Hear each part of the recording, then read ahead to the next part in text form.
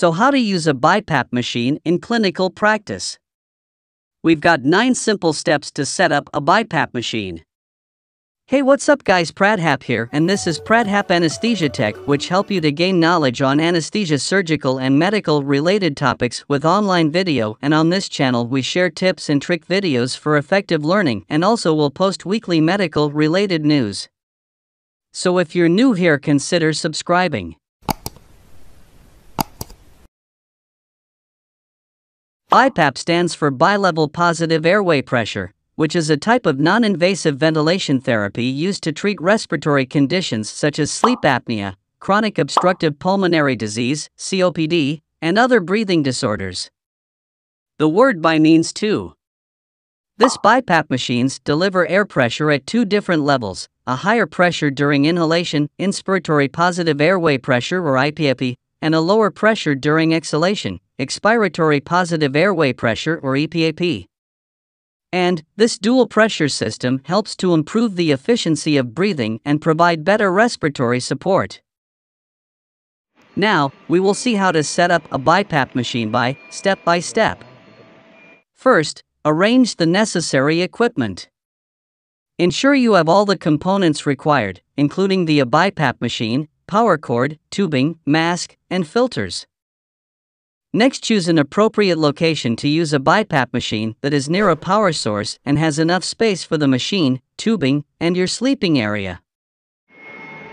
Now, we will see how to use a BiPAP machine. First, plug in the power cord of the BiPAP machine into a grounded electrical outlet. Then start connecting the tubings. Take one end of the tubing and attach it firmly to the air outlet port located on the back or side of the BiPAP machine. Then, attach the mask or interface. Depending on the prescribed treatment, select the appropriate mask or interface for the BiPAP therapy. Because there are various types available, such as nasal masks, full-face masks, or nasal pillows. Coming to the settings adjustment. Once the mask is attached, turn on the BiPAP machine and familiarize yourself with the settings and controls. You may need to adjust the pressure mode, such as fixed or auto, and other parameters according to your doctor's recommendations or your personal comfort.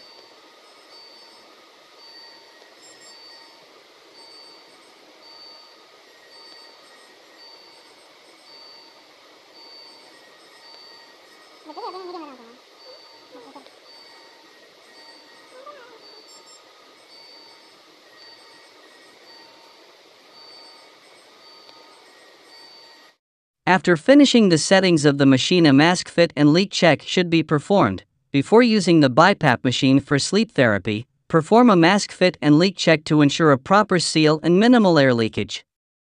Adjust the straps or headgear of the mask to achieve a tight and comfortable fit.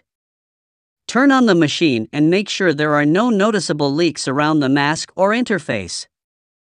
Remember, it is important to consult with the healthcare provider or respiratory therapist for specific instructions on setting up and using the BiPAP machine, as they can provide personalized guidance based on the needs. Okay friends, that's all about today. See you all in the next video.